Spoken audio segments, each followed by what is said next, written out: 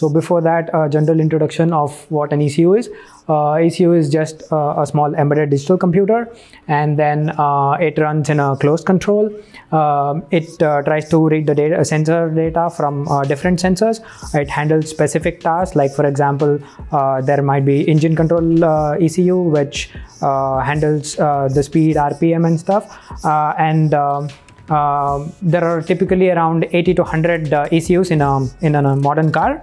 And the examples of ECUs are, as you can see, body control module, powertrain control module, door control unit, engine control unit, speed control unit, transmission control unit, and ADAS, the newly coming up ADAS ECUs.